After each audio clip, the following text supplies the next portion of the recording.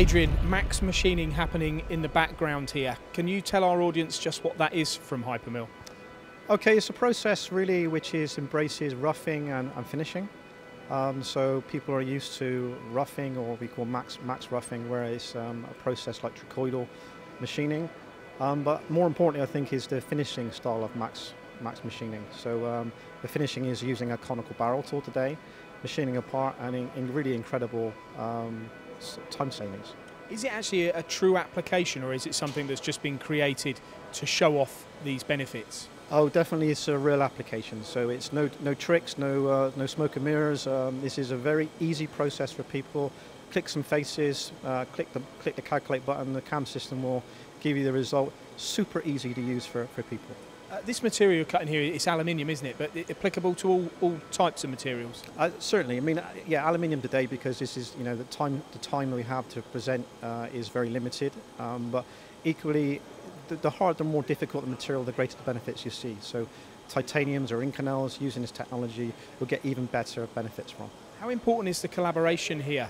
Obviously, there's a DMG Mori machine behind us, which is the machine in question. Then you've got the quick grind tools.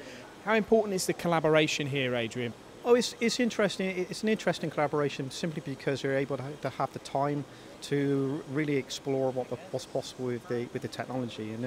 We're not taking a machine out of production or anything. These machines are here for this purpose of exploring the technology. And these events, how successful are they? Oh, for us, very. I mean, we do see people from these events where they come later as customers. So they see some technology here and they try to explore it in their own environment.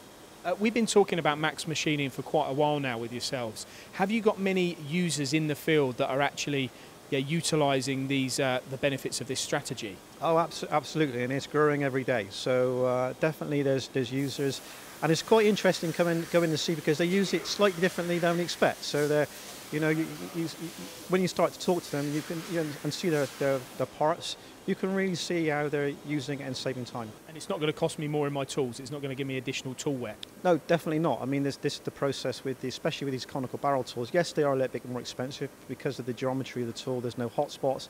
The tools tend to last a lot longer than normal ball mills. So, what it costs you with these type of technology, you save on tool life. And is there any extra stresses on the machine tool?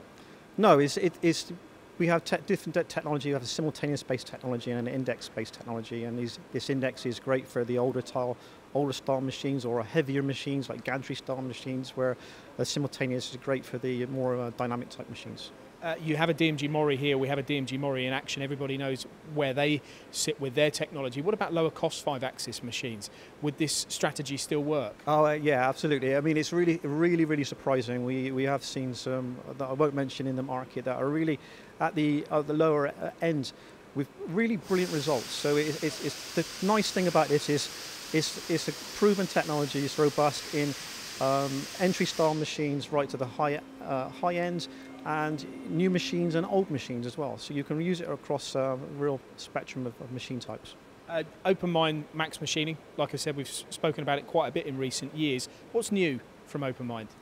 Well, of course we explore the max machining range more. There's more functions and features in every release. We bring more of that technology out. But we have a new area now which we call virtual machine. So virtual machine is pretty new in the marketplace now. This is a bi-directional simulation tool. So we're pulling information off the machine and replicating that in the virtual world and checking for any problems.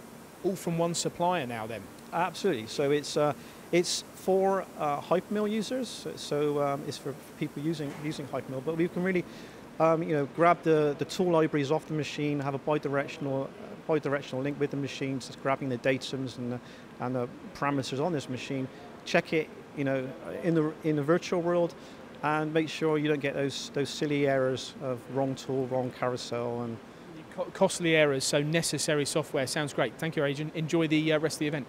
No problem. Cheers.